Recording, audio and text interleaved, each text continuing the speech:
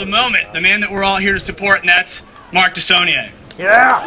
I've had the pleasure of knowing Mark now for a number of years, having grown up in this area in Contra Costa County, watching the progression of his career, and coming to really respect and admire Mark because he really embodies the type of public servant and the type of legislator and will be the type of congressperson that we need now more than ever. Really? The change that we fought for in 2008 did not come easy. We didn't ask to change this country. We didn't seek to change this country. We fought to change this country, and we were successful with the election of President Obama in 2008.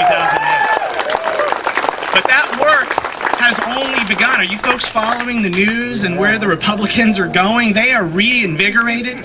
They are emboldened. They say they have polls that say their party is coming back. They're watching Democrats fighting with Democrats about how best to do health care. And so they're trotting out their folks like Rush Limbaugh and Sean Hannity and Glenn Beck. Glenn Beck saying the president, quote, is a racist. Glenn Beck saying the president, quote, clearly hates white people.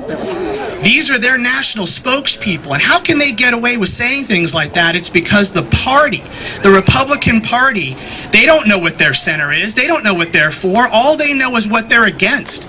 They're against health care for all Americans. They're against the environment. They're against growing an economy that creates jobs for our people. They know what they're against, but they don't know what they're for. So all they're trying to do is tear us down and tear the president down.